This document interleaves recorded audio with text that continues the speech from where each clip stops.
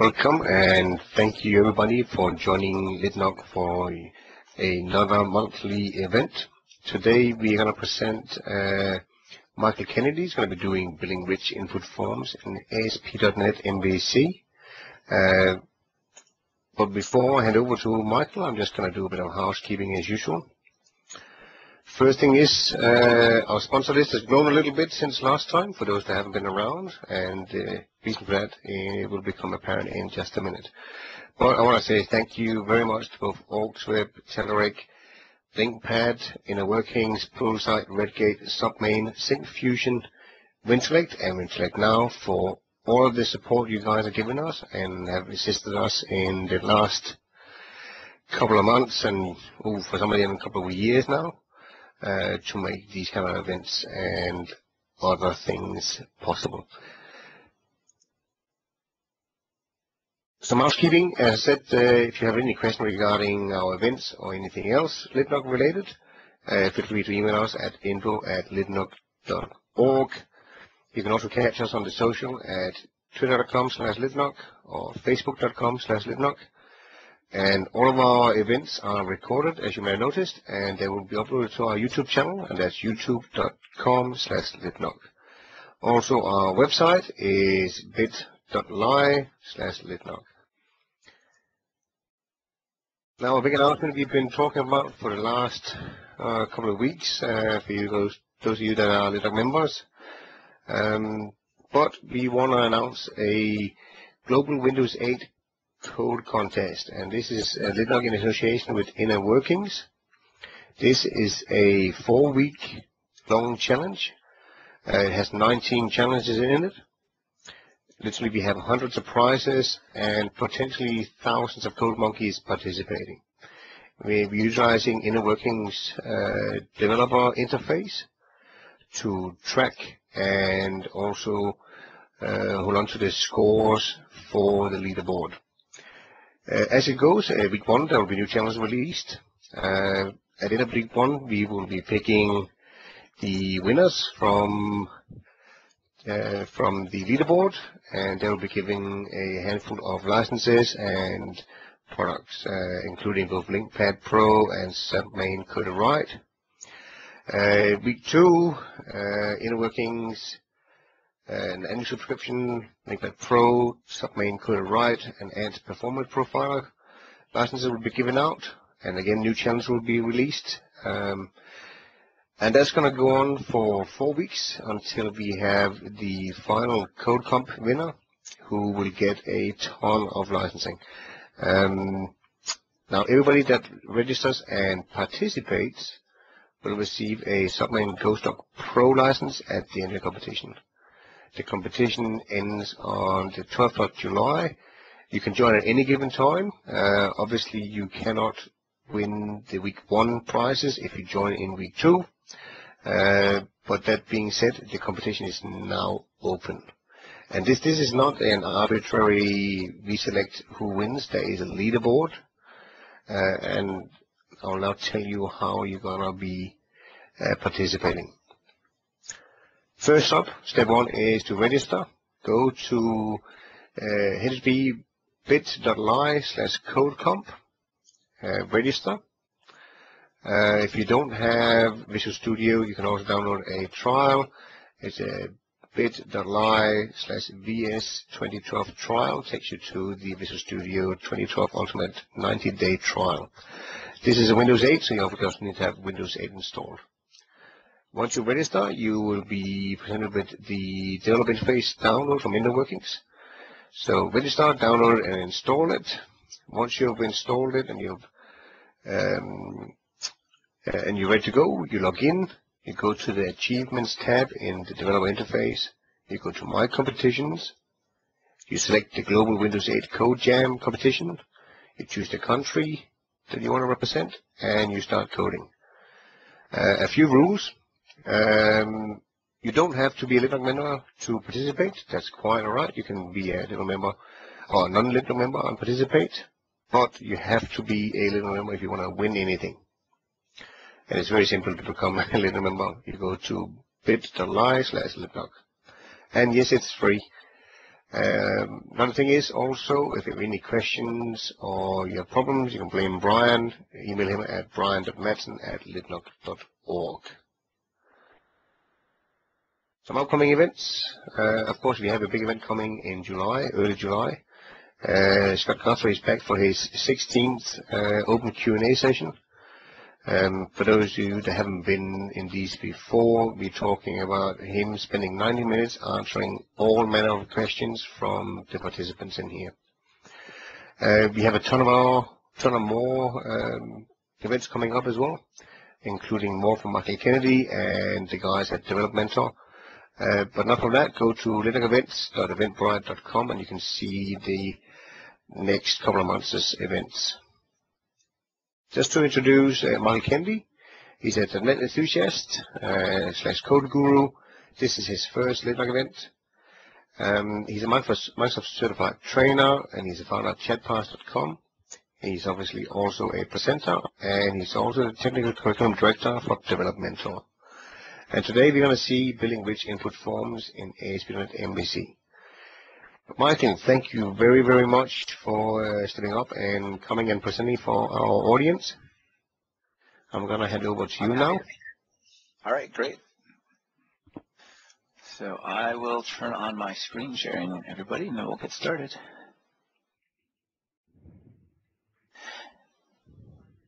Excellent, here we go.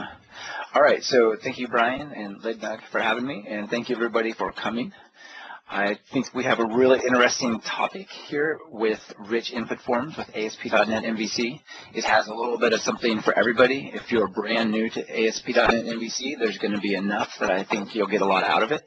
And if you are moderately to, let's just say moderately experienced with ASP.NET MVC, there's still a couple of great tricks I'm going to show you here and there that I think will be useful. So hopefully it spans the spectrum of experiences and so on. So like Brian said, I'm from DevelopMentor. Here's my Twitter and my blog, website, that sort of thing. If you want to get in touch with me, feel free to contact me one of those ways.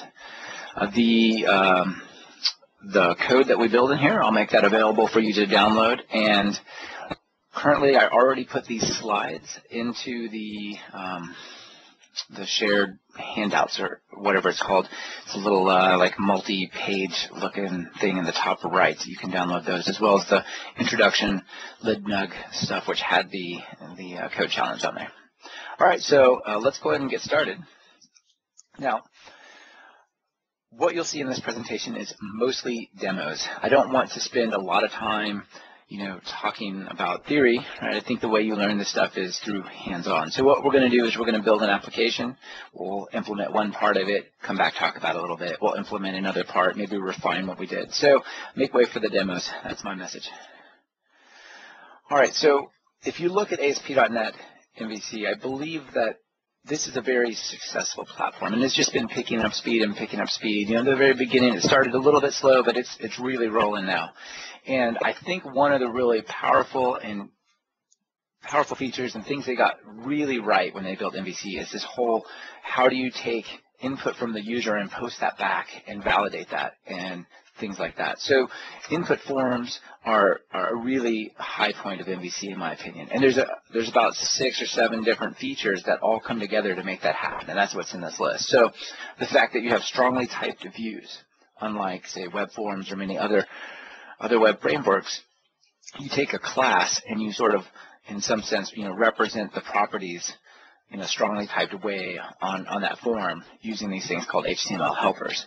And then after you get that set up, the sort of web infrastructure does something called model binding, where it automatically maps the form data into your class data or your parameter data. And on top of this, we have a lot of interesting validation. So there's a bunch of ways we can do validation, but sort of the preferred way is to use attributes from the DataAnnotations namespace. So we have this sort of declarative validation, and there's additional integration with some client-side scripts that add unified client-side and server-side validation without any additional work. So that's really excellent. We'll look at that. When you build real websites that have lots of composite data, it's very common to have a page that has aggregate data. So we're going to build a bookstore. Maybe our bookstore has information about the user, like your shopping cart or something like that, whether you're logged in, has information about like a book category, what category you're in, maybe the books that are in the category, maybe the page, if you have pagination turned on, all those kinds of things, and you need to pass that set of data around. So we'll see we're going to leverage this concept called view models to sort of group data, to integrate validation, as well as to prevent some potential hacking attempts on our site, depending on what kind of site we're building. That may or may not be a problem. Because in MVC, we get to control the HTML that comes out almost 100%.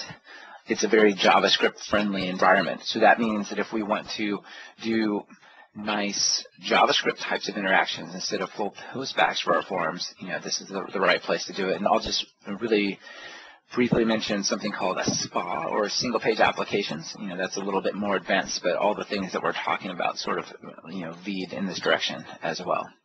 Okay, so that sort of sets the stage for where we're going to go. We're going to talk about these different things. But the first thing that we need to talk about is, how do you interact with your pages? So if you're coming from a web forms perspective, or potentially other types of frameworks, you'd have this sort of, I load up a page through a GET request, and the user maybe has a form on there, and they interact with it, and that form posts back to the same URL. And then you interact with it some more, and it posts back again. So think of web forms as I would click around, say, a calendar, or change a combo box, and that might change some other part of the page. But if you were to hit F5, it would pop up this warning dialog. If you were to refresh the page, it would pop up this warning dialog. It'll say something to the effect of confirm page submission, or some form submission, something to that effect. You get this big scary warning. And so sort of to deal with that issue, as well as just things are much simpler in the MVC world, we have this alternate way of doing things. Rather than having a single page that always talks back to itself, we have this get, post, redirect pattern. Okay, so let's suppose we have a book in a bookstore. We're going to edit it. The user comes along here, and they do a get. And here you can see the URL, book, edit 42. So that's going to show the details in a form of the book as a GET request. Then the users are going to edit it. They're going to maybe change the name or the price or whatever, and they're going to say save. That's going to do a post back to the same URL, including the change, pass the changes along. But instead of just staying on that page, we would probably go and take you back to the read-only view of that book, or something like that. So this is very, very common, this get, post, redirect pattern, and we'll see how to control it with attributes and action methods and those kinds of things in MVC. So this might be a little bit hard for you to read, and I apologize if it is. We'll see it in code in just a second, okay? So here's we got add book. This is going to create a new book rather than edit a book. Same basic thing. And you can see the get one, we have HTTP get on our action method, that attribute. And that means it only responds to get requests. Now we have another add book down here, and it has different parameters. It has a class that we're mapping to through model binding. We'll get to that. Right here, this with a string ID. This is a book. And this has the post. So this is the one that only responds to post requests. So we do a little bit of validation. Step 3, we update the book with the data and we save it. And then 4, we redirect maybe to the category to which we added the book, something like that. Okay, so this is how this get, post, redirect pattern looks in code. And actually, it's popular enough that somebody went and created a Wikipedia post on it. They refer to it slightly differently, post, redirect, get, but I don't see it that way, so I switched the order of the words, but basically it's the same thing. Okay, so let's talk about the app we're about to build.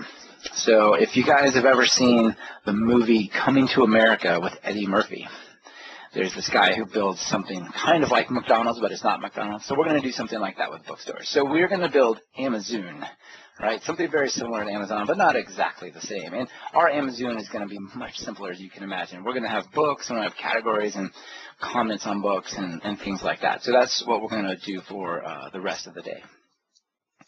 Now, looking at the data model, we've got just a few objects in our data model. Things are pretty simple. So we have a book, and they've got a few things like an image URL, a name, and a price, right? We've got a category which has an array of books, as well as these two fundamental properties. And we have a comment that can be applied to a book. Okay, so here, like, a book has a list of comments. So this is the data that we're going to be working with, and sometimes we'll have to work with books, sometimes categories, sometimes we'll have to use this view model as an aggregation of those sorts of things. So let's start from the beginning, just to make sure everybody's on the same page. We want to create a view, and we want to somehow associate that with a class. So this is what a action method in MVC, basically a page request, looks like in the controller, for those of you who are not super familiar with MVC.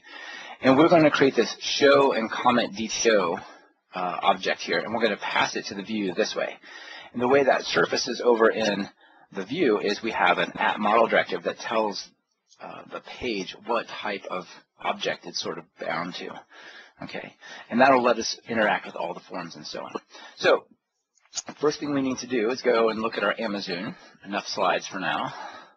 Let's go and run our Amazon bookstore here. You can see it's not going to do very much in the beginning. It's not even going to come to the front of the page. Okay, let me zoom in for you guys as well a little bit so you can make sure you see well. All right, so here's our home page, and we want to just sort of show the categories. If we go and look at our code, we don't have any categories yet. Okay, so let's go to the home controller. That's this initial request here. So our first thing to do is convert our regular view to a strongly typed view, and then we'll go and start adding forms and input and so on. Okay, so we have this data access layer. You maybe noticed in the previous slide this is actually talking to MongoDB, but it doesn't really matter. You could think of it as talking to anything.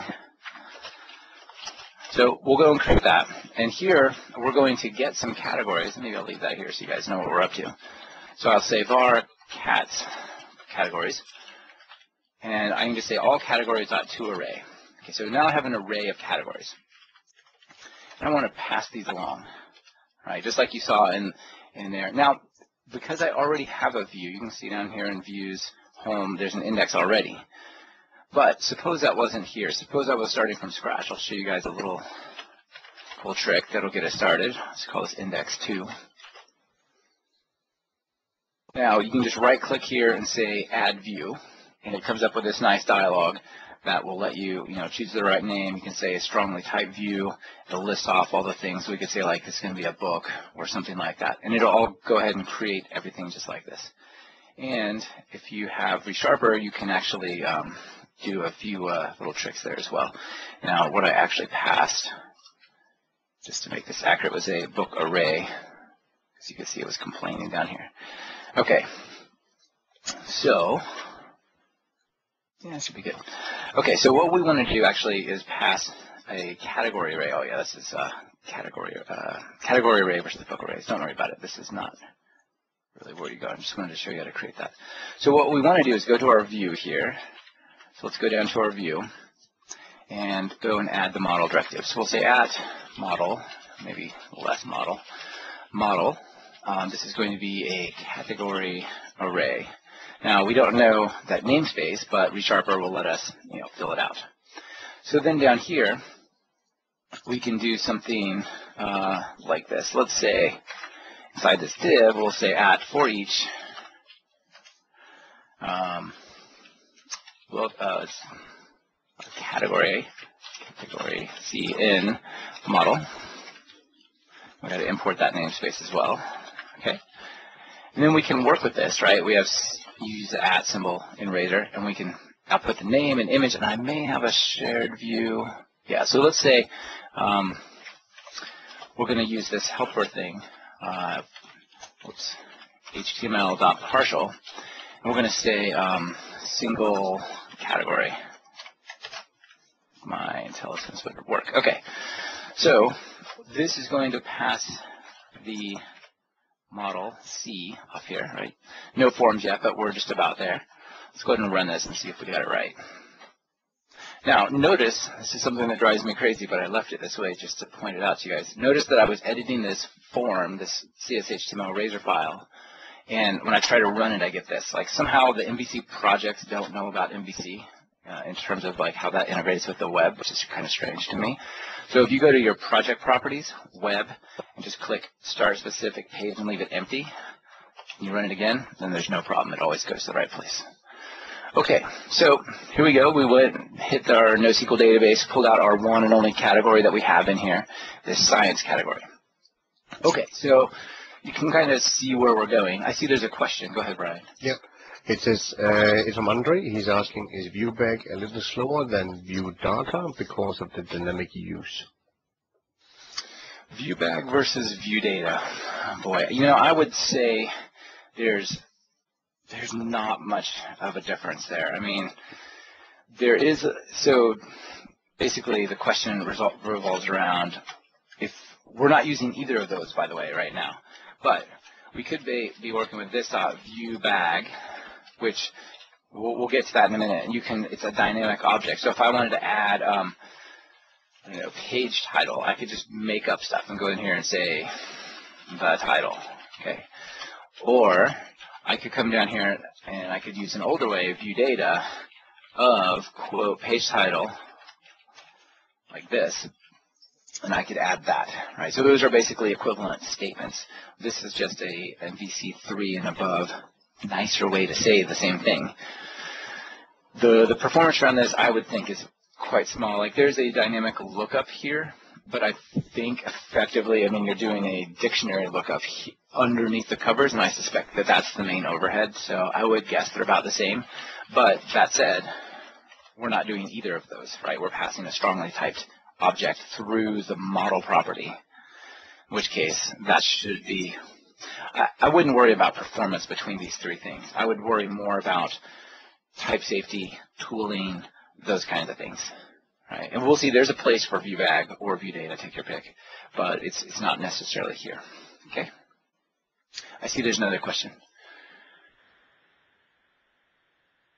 Yes, just Craig is mentioning that you can't unit test the ViewBag to make sure it is populated correctly. Most people put these lookups in the view model. Yeah, absolutely, absolutely. So it's true that if you put that into the ViewBag, you're going to have a harder time unit testing it. I suspect you probably could still get it out and try, but you're better off doing this because the return value actually contains this array. You can cast this to a view result of category array, in which case then you can unit test those properties strongly typed. You're better off doing that, yeah. Okay, so great. So nothing we've done actually has anything to do with forms, but I wanted you guys to see how the model, the strong typing, that kind of stuff works. And so now let's move on.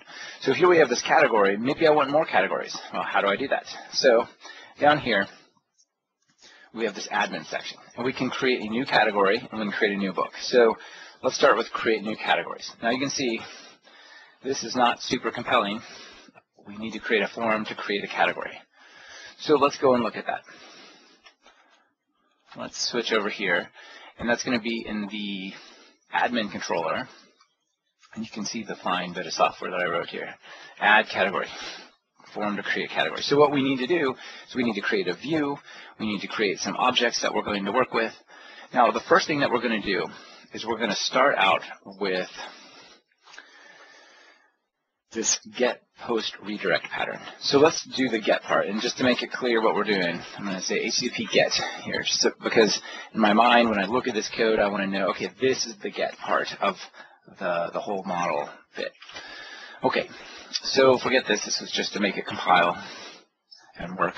What we want to do is create this form. So the first thing that we want to do is we want to create a category object. Now, we just say return view of category. Now, you could actually skip this sort of new step, but if your class constructor sets some defaults that are not empty, you might be able to pass some initial data or something like that. Okay, we'll see that we'll actually need to initialize when we create a book the various categories that they could use. So there's some reason that you might do this. Okay, now don't worry about this little error. This is just a resharper, which is not quite set up on my VM. Okay, so here you can see resharper is telling us there's no view. So we can right-click and say Add View. Or if you're in ReSharper, you can hit Alt-Enter and choose this bottom one, Create add view via Visual Studio. And if you give it a moment, it'll actually pre-populate this here as well as that, and that is a strongly typed thing. So everything sort of gets set up with one click. Now, here we have our add new category bit, and we need to create a form. We could go like this. We could say angle bracket form, action equals whatever, right? The page that we're going to post back to and all that. But in MVC, we don't do that because we have a lot of tooling. And initially, the tooling doesn't look like it helps very much, but it looks funky if you're used to the web, but not the helpers. However, as we add on these things, declarative validation, client-side validation, all these kinds of things, right, you'll want this to be here because it all kind of builds on each other. So you start building forms by saying @using, and create a using block. And in here, we use this thing called HTML, so the HTML helper, and we say begin form. And if you want to post back to the same URL, you just leave it empty, basically. You can customize a bunch of stuff about this, but we'll leave it. And at the bottom, we'll need a button that says create category. All right, and maybe we could set its type to submit, although technically it's not necessary. Now, in here, we want to have various pieces of data. So let's have something like a div for the name. So we'll say category name, like this. And then we can just say, this won't come out super good in formatting, but we'll just say @HTML dot text box 4. Okay, so what we want to do is we want to create a text box that is somehow bound to the name property of our model. All right, so if I say @model, it has a name and a price and an image URL. Those are the things that I want to set. Oh, of course I chose this wrong category. So it has a name and an image URL that we want to set. So somehow I want to get a text box that's bound together, and if there's any validation stuff, I kind of want to apply that to the text box. So the way you do that is you say HTML.textbox4, and then you give it a lambda expression that it sort of understands. So you say, given a model, what property do you want to work with? Name, like this. Okay, and that's all you got to say. So let's do the one for image URL as well, because we have a nice little picture. We'll say like that. Okay, so let's run it and see what we get. So if we go over here to admin, we pick add a new category, now you can see we have a not so nicely spaced out form here. We would use CSS on this to make this nicer. I can do just one really quick thing. I guess we could go in here and put this into a span with a style equals display inline block, min width is 100 or something like that if you really want to make it look a little nicer. Michael, I have a quick question here. Yeah, go ahead. The question is, how do you decide if a product needs to be an MVC as opposed to web forms? If there is a threshold, if they need to determine that it's going to be overkill in MVC? Sure. Is there? So should you use MVC or should you use web forms? That's a great question. If you have a product that's been around for like 5 years and you've got a ton of people who already know it, I would not go and just jump right into changing it, right? Now, I think if you have a new one, the choice really comes down to who is the team working on it? Are they comfortable with the web? So for what I mean by that is if I'm in web forms, I can go to this toolbox over here, and there's like hundreds of things I can do. Right? I can drop a calendar, I can drop like a list or whatever with postback. You can see what you can do in MVC is it's not super overwhelming. Those are the things that you can do, and they're just input buttons and boxes and stuff. They're basic HTML. And you don't use them anyway. You would use these HTML helpers like this text box 4 that I talked about. So what I would say is, is the team sort of a good match for MVC, and are they interested in it? So that's what I would say, right? My personal preference is it seems like software is much more maintainable. Websites are more maintainable, and architecturally sound when they're built with MVC, so I have a bias towards MVC, and plus I just like HTML better than I do like controls that I gotta fight if they're not doing what I'm doing. So I would say that that's the trade-off. It's, you know, sort of it depends, I guess. It's the standard answer. All right, so let's go and run this really quick. Now, there's some interesting stuff to have happen here. So I can put in a name and a ACP, whatever, and I hit create, and you're going to get not just, excuse me, not just something that wasn't created, but not found. Well, you can look at the URL. It's admin, add category. Let's switch over here and look at our controller. Well, there is an add category, but remember we said the get. So what we need to do is distinguish between showing the form and processing the form submission. Now, if I leave this off, both of those would run the same one. That would be wrong. So let's use our get post redirect pattern. So now here we can go and say this is the post. Okay, that's cool. We're going to do something different here. But you can see C# is unhappy with us, right? So there's a couple of things we could do. We could say string name, string image URL, and let me just return content of name. Let's just say that. All right, so that's just going to show text in the page. Let's repost this. We should just see that there. That's not very compelling because I wrote a name. This will be, let's say, physics or something like that. You can see it says physics up here. So what just happened? So I typed physics in this name field, and I said, oh, I have this actually this property or parameter called name. That's the model binding part of this whole thing. So if you guys have done web forms before, you would write code like this, and this will like make you go play in traffic. It's not fun. Let's say category C, and then you say new it up, right? You say c.name equals text box. You know, it should be like text box name, but it's always like text box 17.text, c.image URL, text box 19.text, right? All this junk backwards and forwards you got to set here that you did in web forms, it's just gone, and it's all sort of automated through model binding, right? So here, this is automatically set. So we could create a category and set these things, but we can go farther than that. We can actually just say this with model binding. We can say there's actually a class here, and we can just say category.name. And what it's going to do is MVC will create this class and say, well, what properties does it have and what properties does my form have? Does it have a name? Great, I'm going to set it. Does it have a image URL? So does the form? Great, I'm going to set it. So now if I run this again and I repost this, you should see something super impressive like physics, but computed the other way. Right? Same thing, but using this model binding at the higher level. So this is really cool. So let's do this. Let's go and create our repository object. This is our data access. Let's go and save it. So here I'm going to create a category. The category is already set, so I'll just say repository.save category. And instead of return, I'm going to do my redirect part. I'm going to return a redirect to slash, let's just go slash home.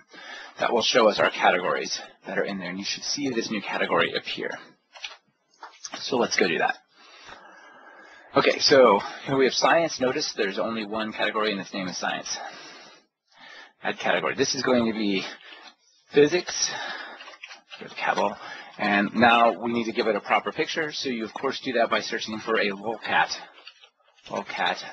physics. There we go. So once we find a proper one, for example,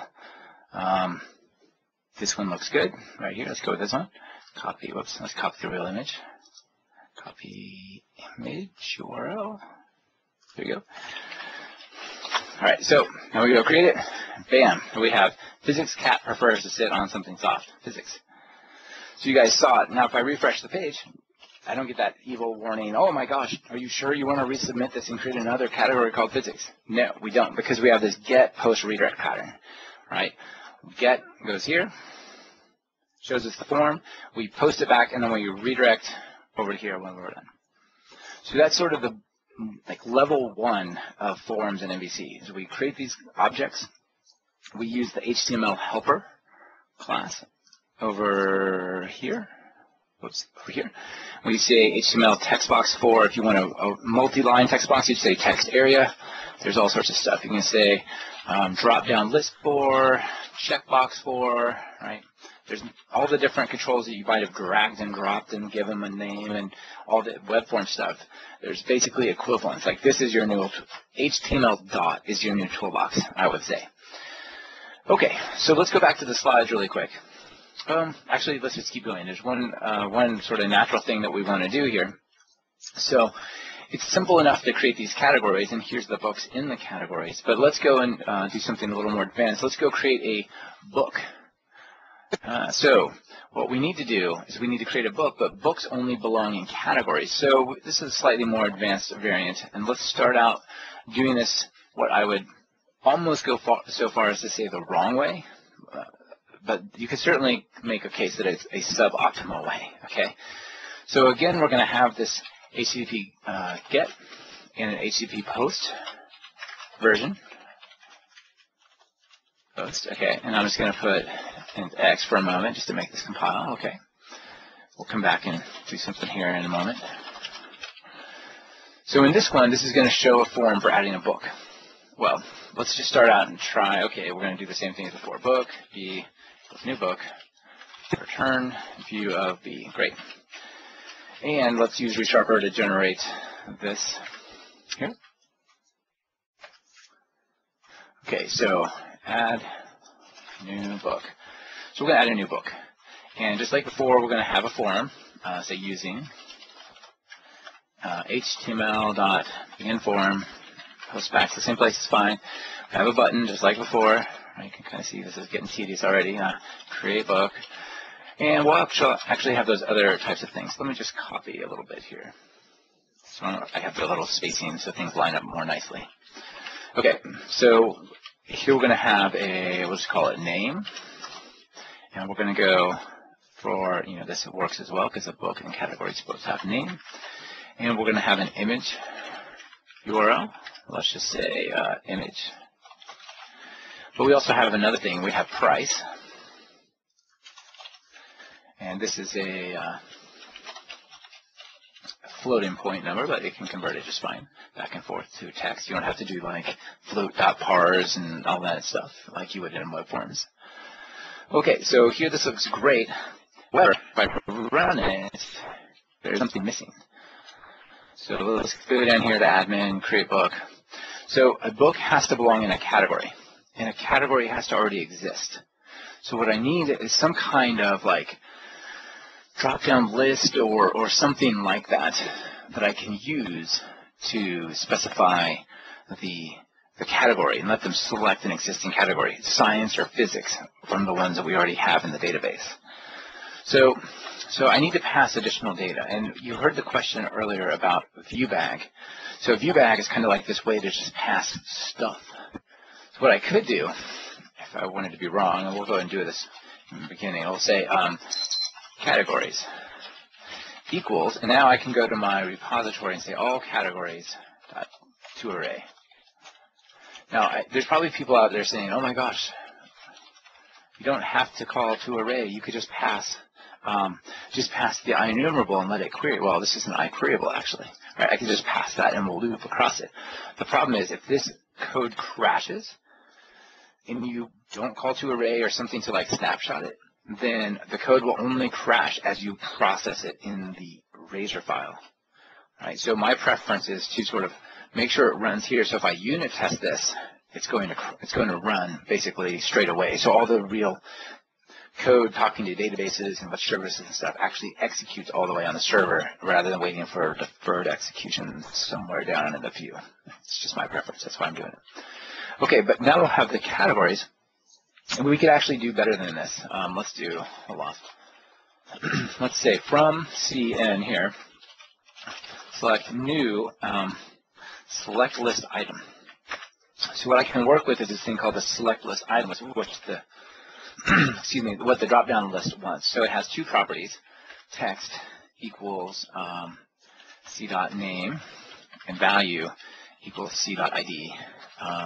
Underscore ID is how it works in MongoDB, toString. Okay. Now let's call toArray on that. new array. Okay, so I can actually pass this in. I could have done that transformation in the razor side, but that seems a little shady to me. So I'm going to drop it down and pass select list items with the right settings.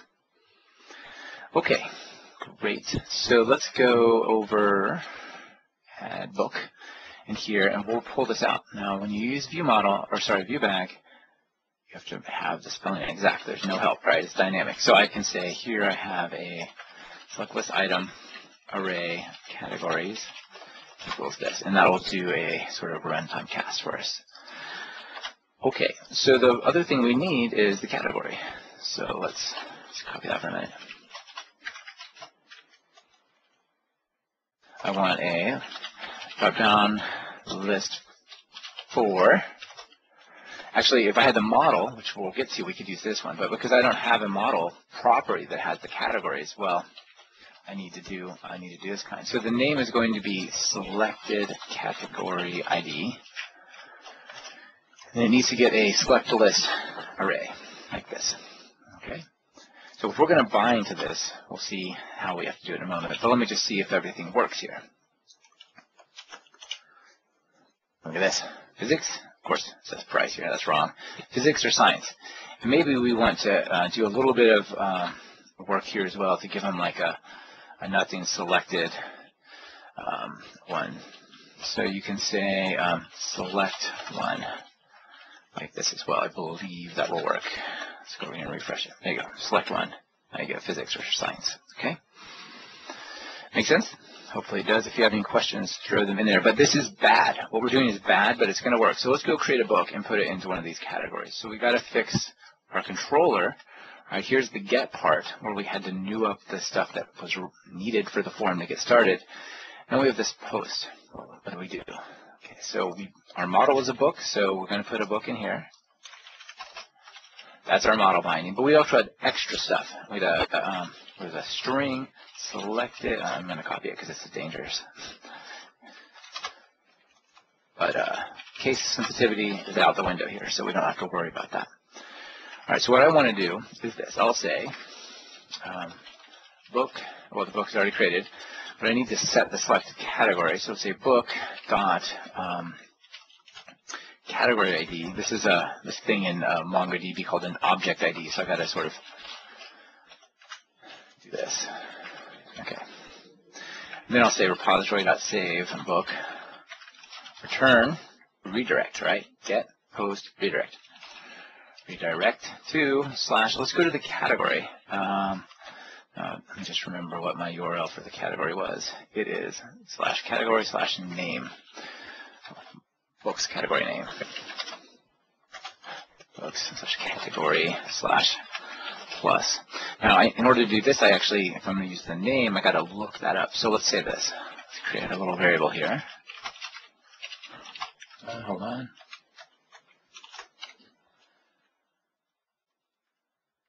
I'll say var cat equals repository.find category by category ID. And we'll set cat._ID just to be consistent. And here we'll do cat.name. Make sense? So we post back our data plus this other randomly sort of associated data we need. And then we're going to do all the work to get the category, update the book, save it, and then we're going to do our get, post, redirect back to what I think is the best place. If I'm adding a book to a category, just take me to the categories, or maybe take me to the book, but it doesn't show anything yet, so we'll go to the categories. Brian, I see a question. Yes. It is, do all ViewBag properties become automatic properties that you can call on the Razor engine? Should they be called with lowercase? Is that a convention? Oh, good question. So I don't really know whether it should be lowercase or uppercase. I've been using uppercase because to me it feels kind of like a public property of the ViewBag, and it looks weird if it's lowercase. But technically, this is just a name in a dictionary.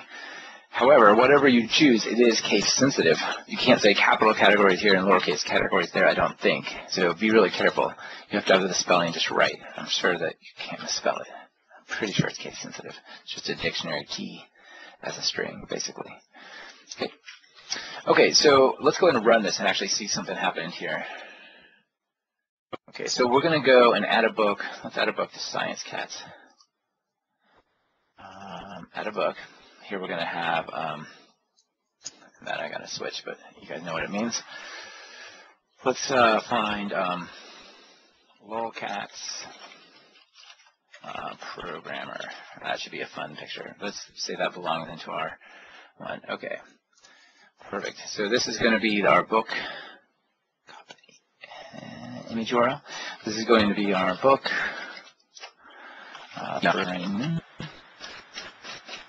Here's our image, and the price is going to be $9.99.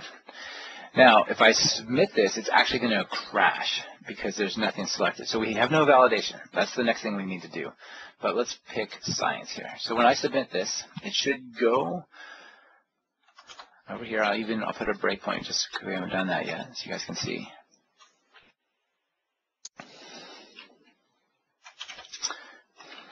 I'm going to submit it.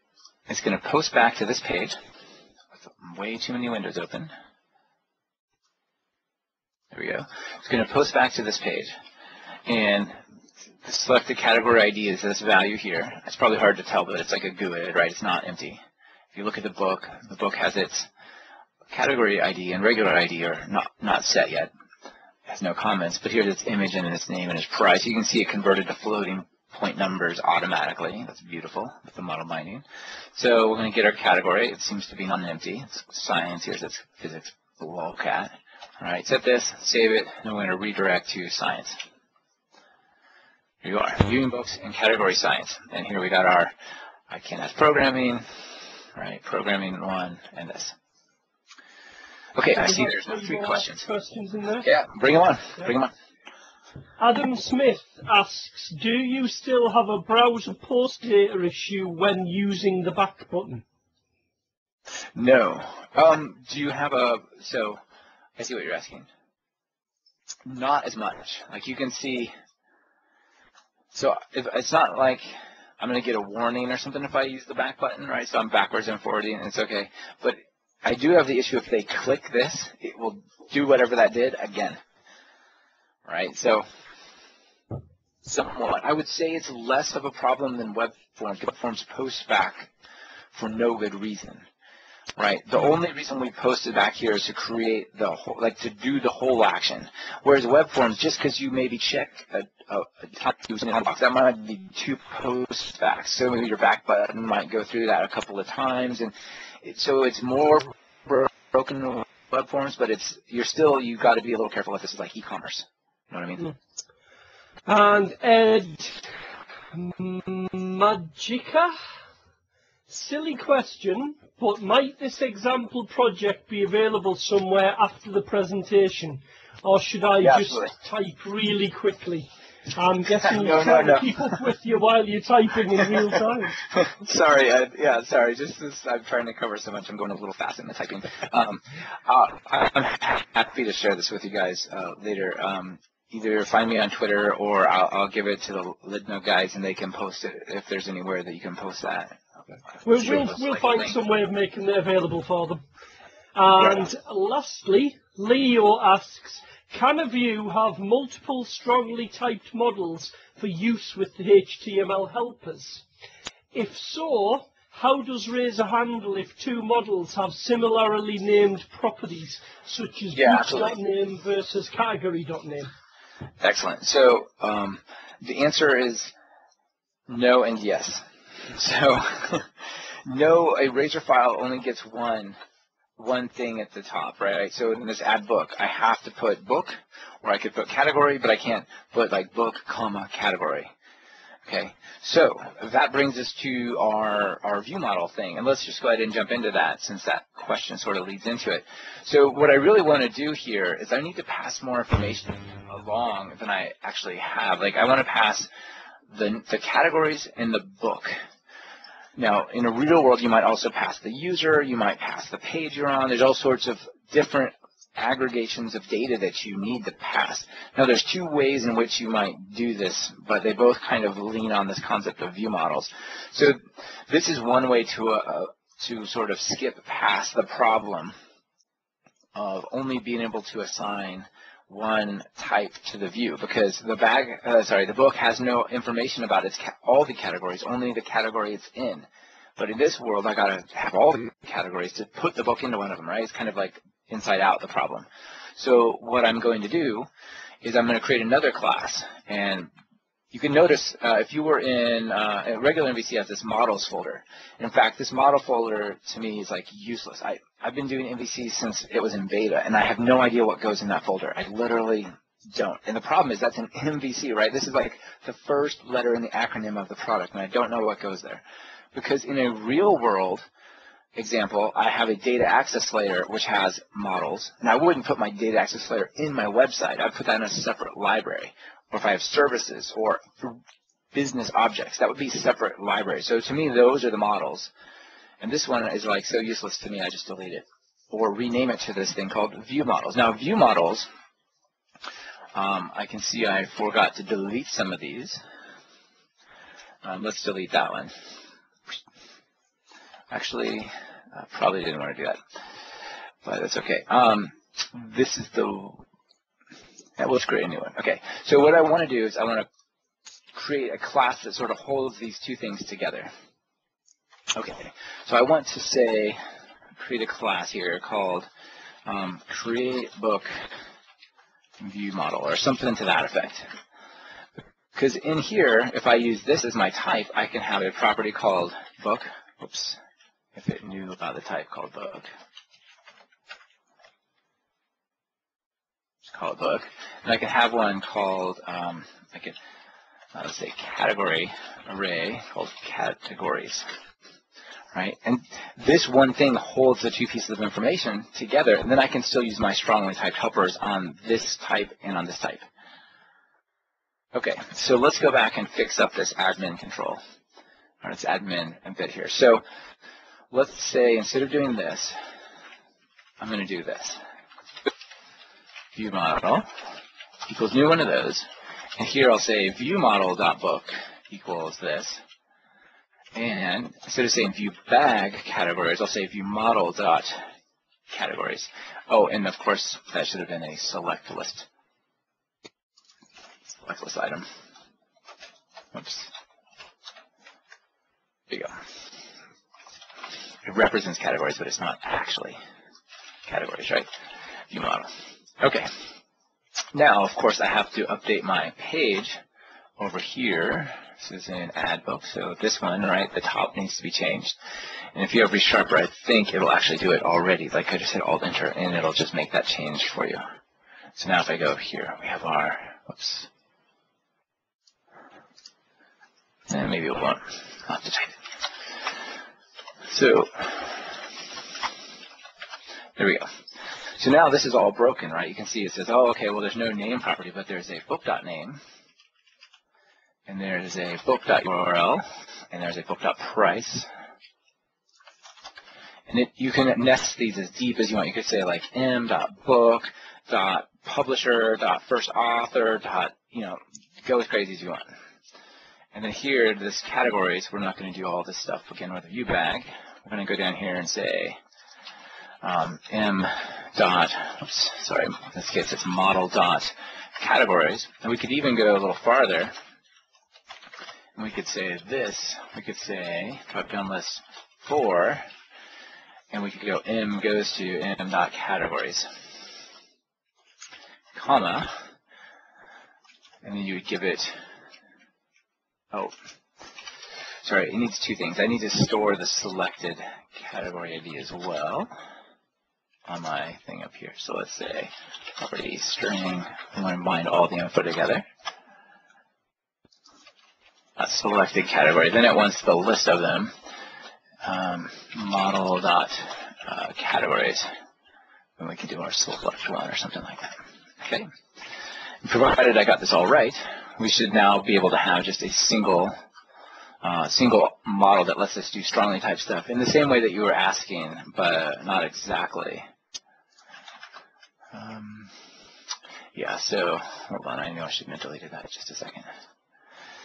Let me grab this back. From documents, projects, web.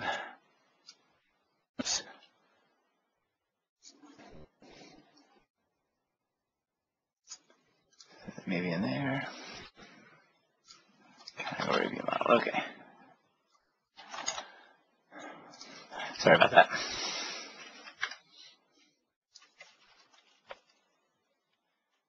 Okay. And okay, back to good. I knew I shouldn't have deleted that one. I apologize about that. So now, remember what we did is we switched from having a bunch of like unrelated data or sort of loosely associated data in our ad book to now having one single object that has part of it has the book and part of it has this. So let's go add another one to physics. Let's call this lol code 1.2.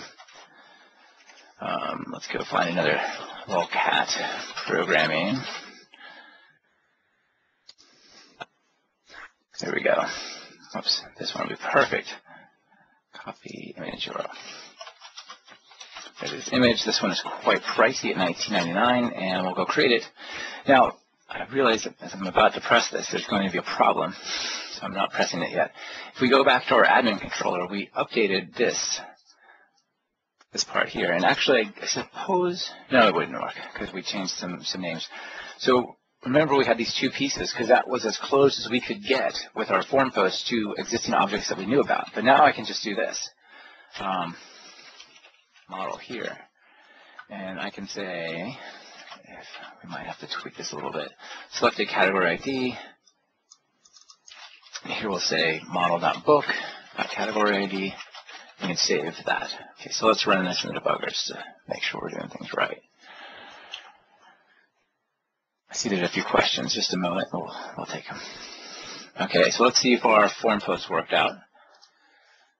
So here we have a book. We have a selected category. The categories was not stored in the form, so it was not resubmitted. But if we open up our book, you can see that it has all the stuff set. So we can have these complex sort of nested objects, and it's all good. Okay. So here you go. Now we have our lol code 1.2. Don't worry, I'm from tech support. All right, questions. I see there's two. Sorry, yes, you do see, right? Just bear with me a second.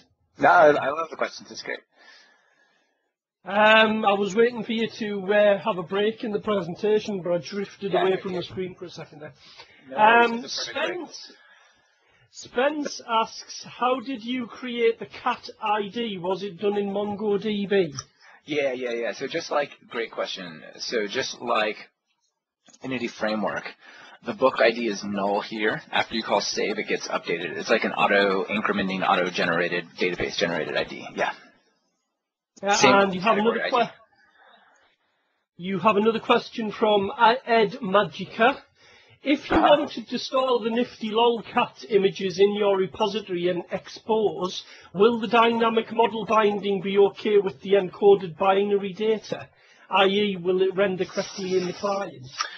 Yeah, so sure. So what I would do, I mean, there are ways to actually literally embed like base64 encoded images into HTML, but that's kind of non-standard. Normally you have like a link to an image.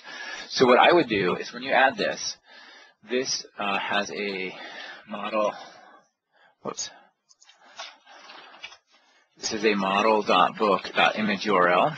What I would do is I would, somehow either make them post that as a file, in which case you get the bytes, or maybe download that from the URL they give you and store it in the book, and then have a separate action that is like, given a book ID, pull out its image out of the database and return that as a binary stream.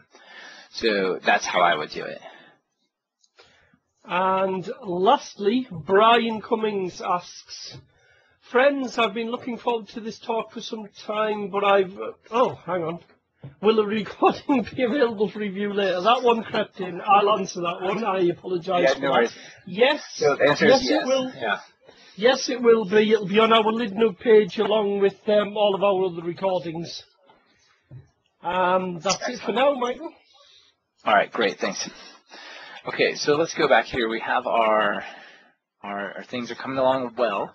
We've got our various categories. You saw that we added the form for categories, and that was straightforward. We added the form for book, and that was less straightforward, but still not a huge problem. We started out by finding a book and then using some like side loading through ViewBag or view data, and that was kind of wrong. We said stop doing that, that's wrong. So then we actually said, all right, well, let's create this thing called a view model that aggregates the data, and then we used one of those to create our lolcat spec book here. Now, there's some other problems. I could go over here and I could say add a category. Yeah, go ahead. Sorry, Michael, can I just interject there? Robin says, can you please show your view once where you are showing image and price in dollars? Yes, I do. I'm not entirely sure what he means by that. Oh, I see what you're talking about. So what he's talking about, I believe, is there's a view here that shows a given book or category. And it shows a link to it, and here's the picture, and here's the link, and then here's the name, and here's the price in dollars. Hopefully that answers your question. So you saw in my category, CS, I just have a for each loop, and it says for each book in the category. Just show the single book. And that thing I just showed you is this view, this little partial subview. Hopefully that answers the question. Okay, so there's a problem though. Like if I click this, that's less awesome. Broken cat, as in category, but I guess it ties well to my cat theme as well, is a problem. There should be something that says, hey, don't do that. This is required. Why are you submitting this, right? And web forms had some freaky, awful ways of doing various validation stuff, whatnot. But with MVC, we have some really fantastic ways to do this. So let's just go back over to our admin controller, which is here. Let me clean things up a little. Okay. Now we have this create book view model, and now here's something that's pretty awesome. I can go over here to say this selected category is required, and that uses system.componentModel.DataAnnotations namespace to say this. Okay, and I can also say that if I go to my book down here, whoops, there's some reasons you might not do this, right? You might not put this on your, whoops, that is not what I'm looking for. Let's do an add reference to the right one. So you can see it's not quite what you would do, but hold on. Data annotations. There you go, that one. That. So I can also say this about these various things here. Now, technically, it doesn't really mean much for the price the way it's written right now, but let's go and run this again. Now, if I try to go create one of these books or categories, actually, this was just the create category, wasn't it? Let's go to the add category one, just down. And here we'll just say this is required as well as this. We can add other things like regular expressions and, length and all that kind of stuff. So let's go and try to create a new category now. Now you might think what I did is going to help. Not helping. Oh, I have the client-side stuff turned on. So if I didn't have the client-side bits turned on, there's some JavaScript that's included. This part right here will still run, right? Barring the fact that maybe some JavaScript caught it. This is not enough to protect us. You actually need to do a little bit of code in the beginning to make sure you're ready to sort of save this object. You need to save this. If model state dot is valid, you want to ask that question. Typically, I ask it in reverse because you want to bail out of the method straight away. Say if not, we'll just say return view of category. Whatever they typed in, send those same values back, but don't accept it and process it. So if we want to do validation, it's sort of two steps. We can go to our objects and say these fields are required, and then in our post back, we need to make sure we check it, because There's some of those attributes that can be checked on the client, but not all of them. All right, and there's, like I said, there's a bunch, and I'll give you a link for some more here in just a little bit. Okay, so now I should not be able to submit this invalid category. You can see it's actually lighting up the thing. If I take this away, doing both, and if I type, you can see it goes away, and that's all the client-side stuff. But as I type, it's coming and going. Really nice feedback. So in order to get that to work, let me pull up the slides, and we'll just do a little bit of catch-up here. So let me jump ahead. I showed you a few things that we'll skip over. But here's the validation. So on our book view model, we said these various things are required. Okay, and we can even actually add messages if we want. There's just another HTML helper, HTML.validation message for m goes m.text, or m goes m.name, something like that. And that's what's generating these things on the right. But just the fact that the fields are invalid are making them red, and that's cool. So let's see. Yeah, so here's the client-side bit. So if you want to have this run on the client and the server, right? It's not enough to just run it on the client alone. Somebody could have JavaScript off. There could be somebody trying to hack your site, all these kinds of things. So you want to make sure you have JavaScript there to make it a nice user experience, but you can't rely on it. So MVC is awesome in that it does both. If you turn off JavaScript, it just does the same validation on the server. Right, but in order to do it, you need to have this in your web config, client-side validation on, unobtrusive JavaScript on, pull in these 4 JavaScript files in order, and then just use the attributes on your classes for model binding. So we have a validation question. Yeah, absolutely. Bring it on. Yep. How do you implement conditional validations? I mean, consider using the same model on different pages where the validation requirements are different. Sure, or if it's just something more complicated than a single attribute will enable. So there's a couple of things you can do. One is up here. Yes. Okay. So one is I wrote this blog post on open source validation projects, and also somebody contacted me yesterday and pointed out a really nice one as well. So there's the built-in ones are like compare data type, max length, min length. They're actually pretty crummy besides required. However, you can derive from validation attribute and create your own and do all sorts of stuff. So one that's pretty cool is this thing called foolproof. And if you look at this one, they've got cool stuff like is not equal to, greater than, less than. And then here's some of the conditional stuff, required if not empty, if not.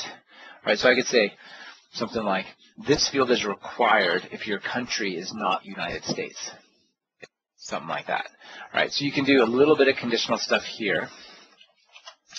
And there's some other ones as well, data annotation extensions and a few others. There's fluent validation, which is the one that the guy I spoke to yesterday brought up. That was really nice, slightly different. But you can do this as well. You could say something like this. If, oops, I would do it in the wrong order. I would say, if, let's say, category.name equals no, something like that. Then I'll say model state.add model, add model error. The key will be name, and the error will be no, not no, something like that. So you can have 2 equal signs, and you can do all sorts of code, whatever code you want to write here. And then you use this thing to sort of pass it back into the same system. So if I run this, I can create a category as long as it's not no exclamation mark. So let's go try to create a category again.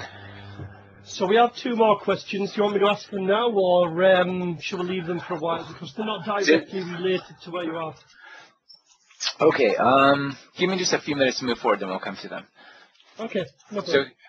So you can tell that if I leave this empty, it's a problem, but if I put in no, it's going to come back and still say, no, that's an error, right? It won't let me do that. But if I put no, no, like that, and lolcats image. Let's just copy this picture really quick so we have an image. Whoops. All right, here's the one that it let in, but if I had just regular no, it doesn't. So hopefully that addresses your question in that you can write all sorts of code.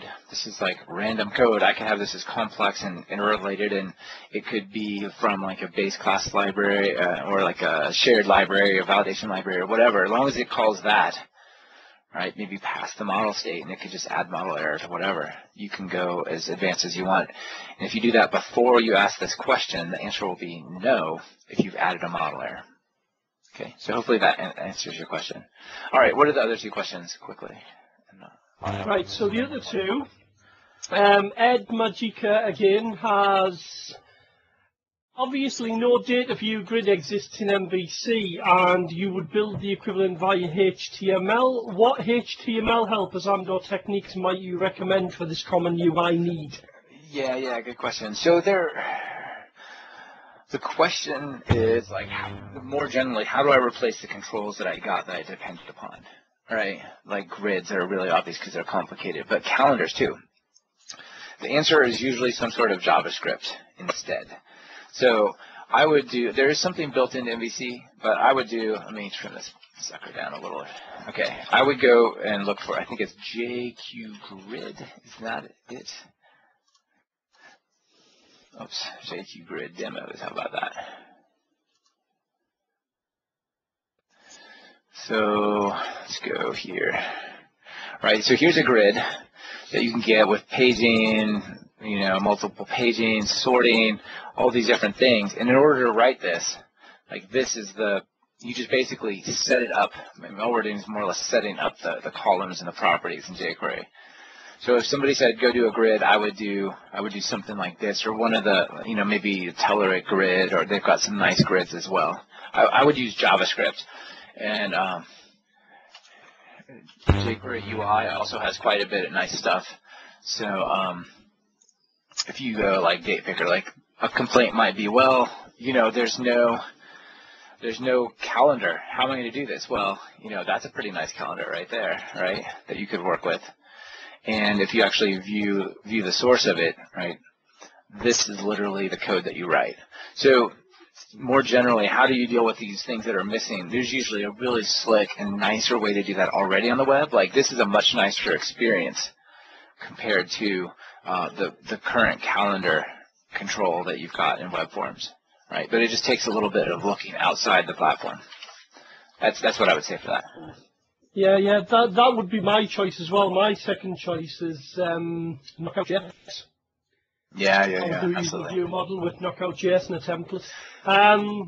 Bill Elvin asks, how would you deal with display-only fields when you do validation this way? I believe when you return the view object, the non-editable fields are returned as null. I think he's referring to right. models stay valid. Well, okay, so good question. So you can basically, yeah, I hear what you're saying. So what I would do is I would actually use a view model that didn't actually sort of have this nested stuff in here, but if I just wanted to edit the name and the image but not the ID, I would just have name and image as properties here, and then I would copy them over, right? And one thing that we won't have time to get to in the slides, but is here is, so if you post this data in, right, you got to copy it over from like a view model. Here I said DTO, but like a view model, right? You got to copy these over, and that's kind of painful.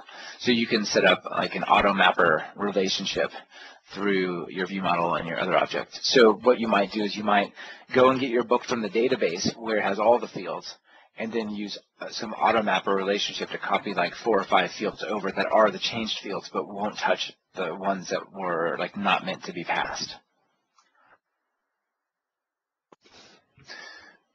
So, you know, another thing that is related to this that is worth going into is, maybe we have, I'll spend just 2 minutes on this, is suppose our we had some other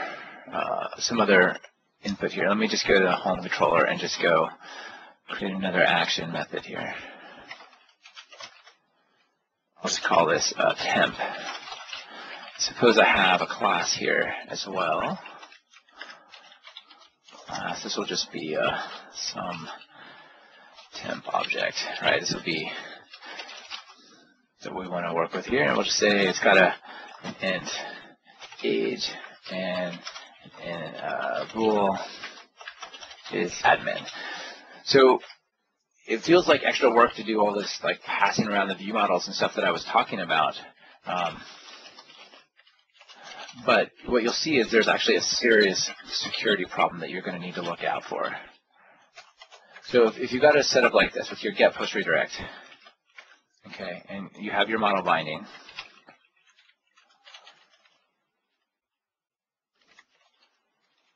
turn, let me just say admin.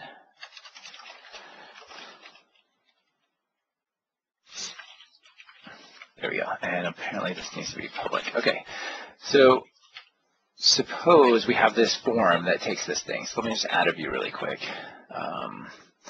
It's going to be some temp object. And here we've got a form, HTML, not begin form. And all you want to do is put in here is a @text, HTML textbox4, m goes to m dot age. You want to be able to say set your age. So let's say age equals this. Age equals this. And then let's give it a button. Update. Okay.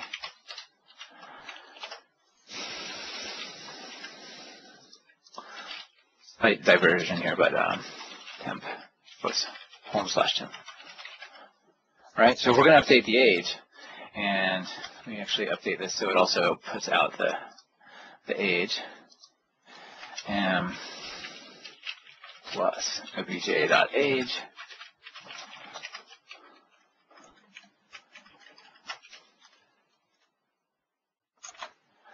And if I say my age is 40 and I hit enter, it's going to say am 40 and admin false. Okay, go back.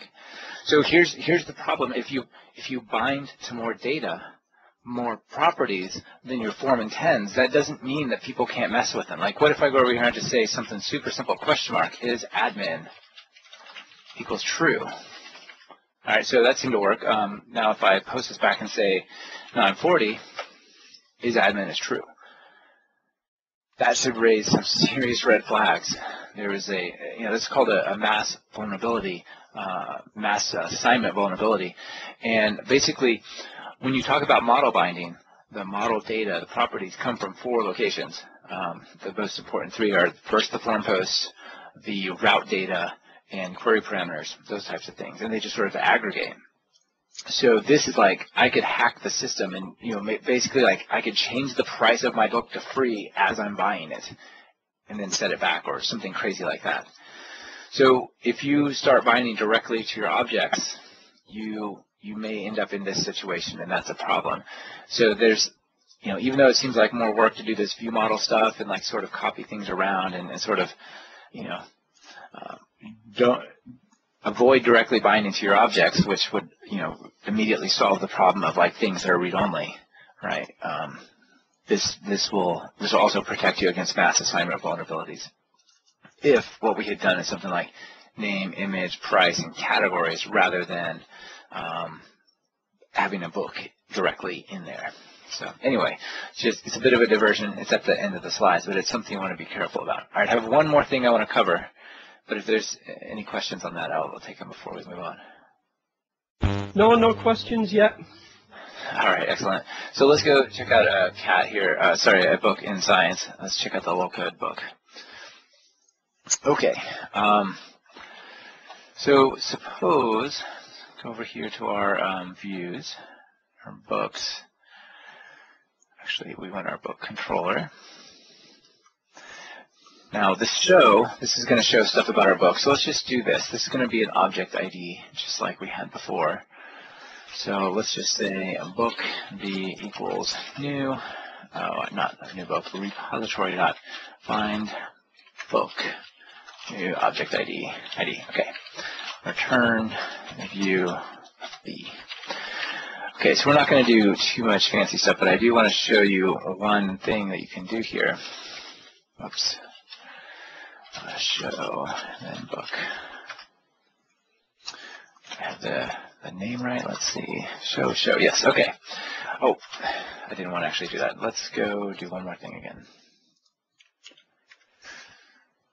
So one thing you can do, it's not always helpful, but sometimes it's good when you're getting started to see how this stuff works, is you can actually use this scaffolding thing here. This script reference is fairly useless, but this is cool. I can say, here's a details view of my book, and it'll actually build out all the pieces that are read-only, or I can say edit or whatever. So let's just do that, and just to show you what happens there. So here it'll actually show you all the various pieces, and then this one I would rather not display it this way, but let's do, this one is, it's just going to show a text field, but I want actually an image source equals, oops, like that.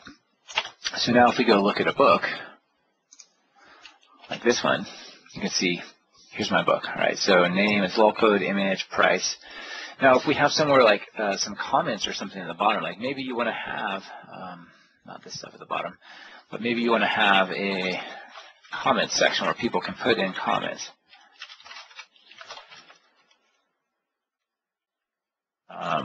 We'll just have like a, let's say, put a div so it works right. Comment at html.text area 4, and we'll just leave this. Let's just say text area comment. Okay, so if I run this and I go back to my thing, you can see now here's a comment, and I put a semicolon when I shouldn't have. I could type in a comment here, and we could post it back, right? And we would show it just like we are here.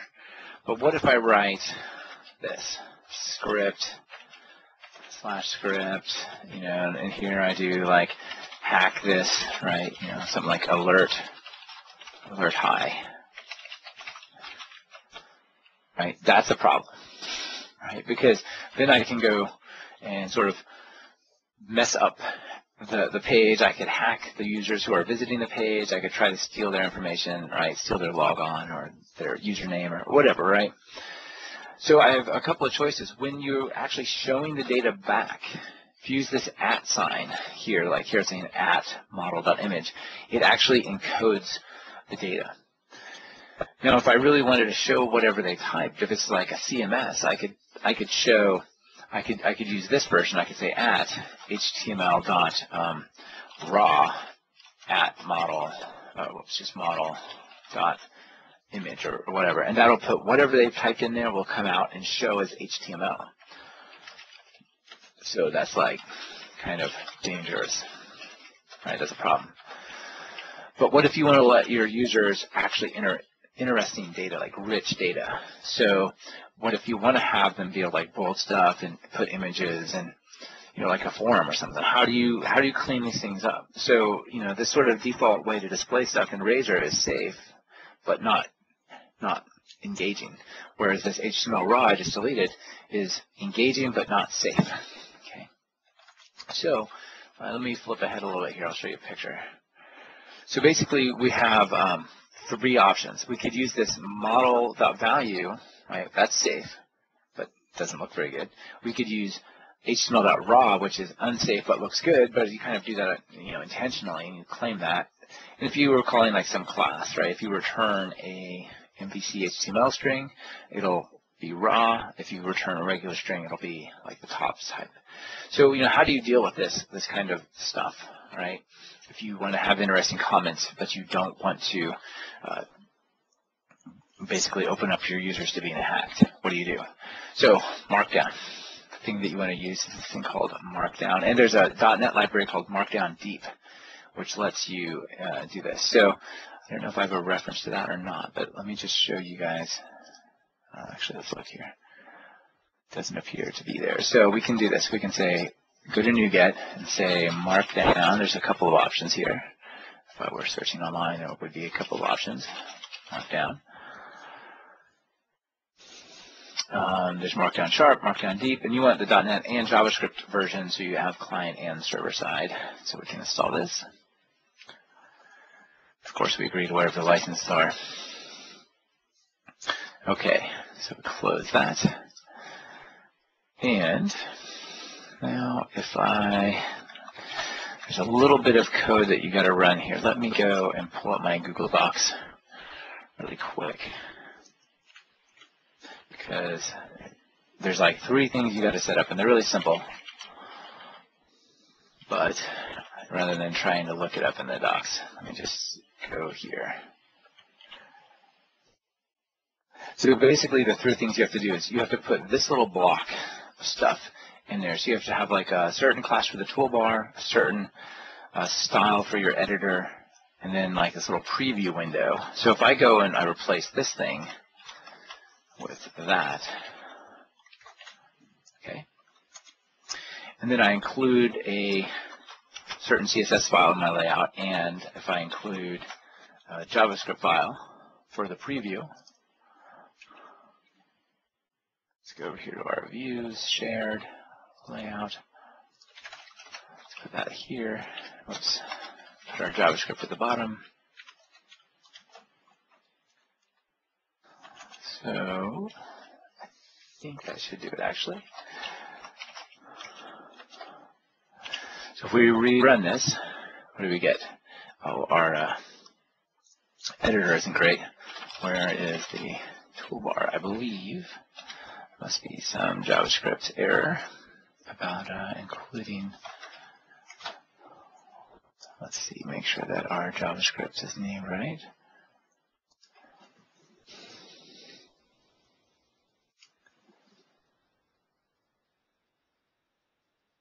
Sorry, MVC styles.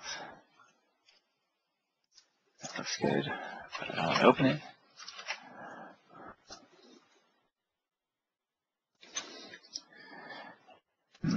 Not sure what's going on, but anyway, not worth figuring out right now. I'll just tell you guys about it. So basically,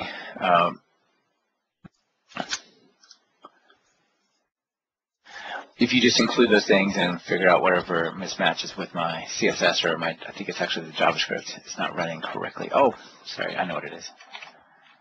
There's one more thing we got to do down here. Normally I do this somewhere else, but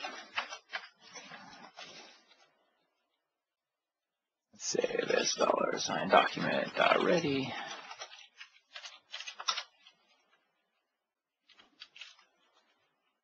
You say markdown deep dot, I believe it's init. There you go.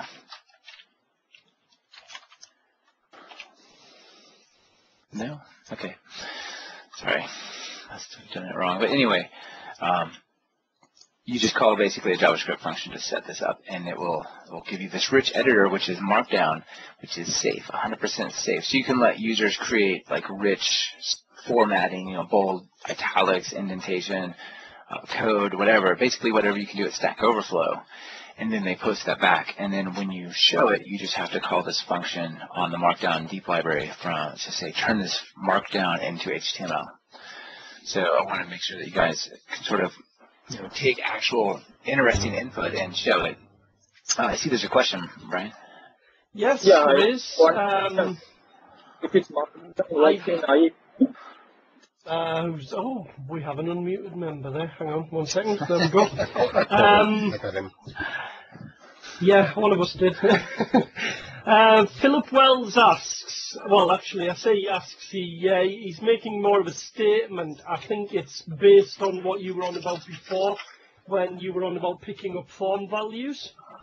And he states, I've had a situation where I had an ID in a URL and an ID in a form field. The model binding used the one in the URL, even with the form body in the post. Any idea how I would have been able to force it to use the ID in the body? Or can I not make that decision? Yeah, the order happens.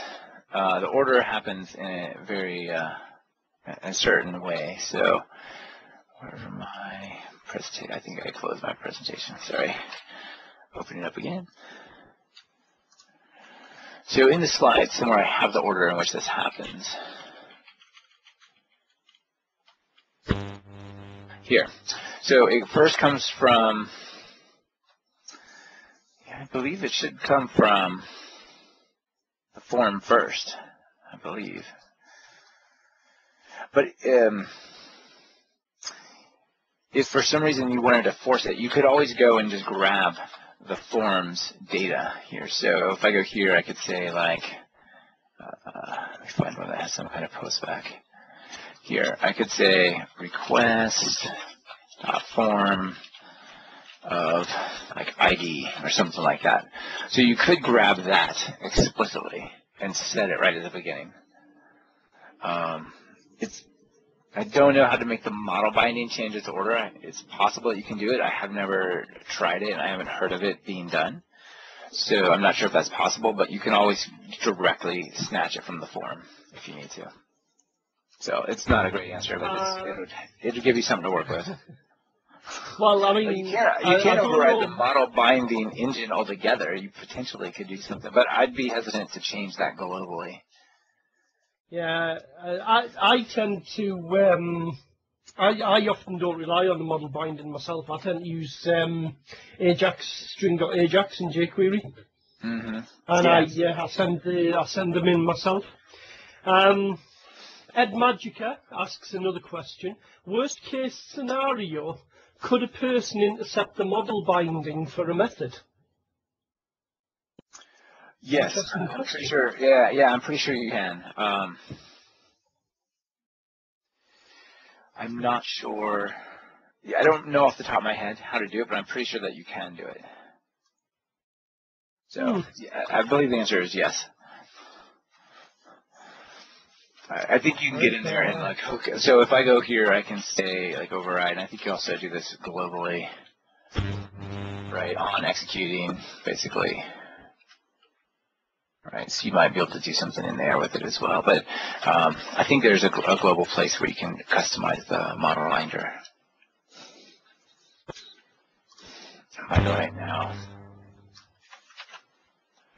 I know what I'm looking for, by the way. Well, I think you've got about another 5 minutes, Michael. Yeah, great. Okay, so I just called the wrong JavaScript function. Here is your rich input, and you come in here to Control B, Control I, Control L, and get a URL. Like all the stuff that you can do with code, you can, indent this, and so on. So sorry about that I had messed that up, but basically, you can just set up these little text areas, and make it more dynamic and sizing by calling Markdown deep on the actual thing using jQuery. So jQuery plugin. Well, if it's any interest, you've just converted a tiny MCE user to Markdown tonight. Oh, that's awesome. Yeah, we looked at MC editor or whatever, but it's just not it. Markdown is so simple, and it's clear what you can do and can't do, and you have to like protect against any edge cases. It's a beautiful thing. So, all right. Let's see, I do have one final thing, and then I'll take any other questions, I suppose. So let me just sort of give you the summary. All right, so we talked a little bit about single-page apps. These things are highly evolving. Just search single-page applications. There's some new stuff coming in, the MVC templates and all sorts of stuff that's nice. So just in conclusion, we saw that we started out with HTML helpers, and that created things like the text boxes and drop-down lists and things like that. And it looked, well, like, okay, maybe this is for people who don't know how to write input, tags in HTML. But we saw that all the stuff that follows builds on top of it. So model binding sort of makes that simpler and safer, and you do like a refactor, rename, and resharper, it'll refactor your forms as well. And you add on unobtrusive validation, client-side and server-side validation, view models, it all builds into this really sweet form capability in MVC. And hopefully you guys saw that. And as you pointed out there in the comments, because it's a JavaScript-friendly environment, you may decide to completely skip some of this form post stuff, and on some of your forms that are more user interactive and more important, you might switch those to just jQuery and JavaScript, or Knockout and JavaScript, and just post those back to the server. Okay, so last thing is at DevelopMentor, we have an online learning platform as well, and we have a course on there called Accepting User Input in MVC, which is apparently 7 hours and 17 minutes long, which I wrote, and you can see the URL at the bottom there, learninglineapp.com/c/11. So if you want to take this in a more deep, full-featured version as a hands-on course, then go there and check that out. And for you guys at LIDNUG, the first, let's say, 20 people that send me an email or something, or contact me, through my blog, which is michaelckennedy.net here, then I'll give you a free pass to that class or whatever. So thanks for coming. And I see there's at least one more question, but bring on any questions you have, and then we'll wrap it up. Yep, fantastic, Michael. Thanks. I've got to admit, I've learned a couple of things myself there. Awesome. So it's nice to know that the knowledge is still out there to be shared. Excellent. We love having good presentations, especially highly technical ones like that with a lot of coding in. Fantastic. The remaining question, that looks amazing, Markdown. That is, can the content from the text area Markdown be saved directly to a database and then repopulated from the database the same way, with no modifications required on the developer's part? Yeah, it's just strange. Yep. Thanks so much for that incredible functionality. Yeah, no doubt. So I just talked about this learning line thing. Here we go. Let's go. Here's the course I was telling you about. If we have these sort of built-in editors, and this is where a lot of the stuff came from building this site. So if you go here, see this little edit thing, you guys don't have this because you're not admins. But nonetheless, click that. It switches straight to a Markdown. And we just save this to and from the database. And, I can come down here and make changes, and then it goes right back. But you can see here's the bolded list, here's bold, here's like our inline code. All of that stuff is just going to and from the database just as is. And when we render it, we call that field to Markdown to HTML, basically, rather than just showing it as raw text. And then we do an HTML.raw on the output of that conversion. But because all you can ever type in here is like bold, italics, image, just the basics that you can do in Markdown, it's totally safe. There's no script. Like if I put script in there, you'll see that it would just say the word script in my UI, right? For example, this form is not actually a form down here. It's just like this thing. So anyway, that's where the Markdown tip comes from for you guys. Right, so we have enough time for one last question before we turn off the recording, I think. Andre asks, can you tell me a little bit about temp data? Temp data. Okay, so temp data. So I try to avoid temp data because it seems a little, it's a little funky, but it's a place where you can store data in one page so that another page or view or whatever has access to it, right? So like if I go in and say, I want to learn about this course, and you check a box, and then it redirects you over somewhere else in the site to actually start to tell you about it. If you had chosen some options about that, you could like store those options in temp data and then pull them out and share them over there. It's kind of like session, except for once you read it, it's gone, whereas session is like permanent until you log out, right? So it's like a place to drop data, and as soon as you read it, it vanishes. It's like a passing the letter of information or something like that. But its key feature is that once you read it, it's gone, I believe, right? Like I said, I haven't done very much with it, so that's my best answer for you. Right, well, that's fantastic. Once again, thank you very much, Michael. Fantastic presentation. Right. Yeah, thanks, and thanks everyone who came.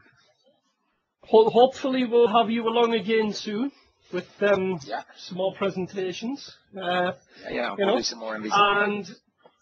And to all our members that are still out there, don't forget about the LIDNUG code competition. Come on, guys, this thing is absolutely huge. It's global competition.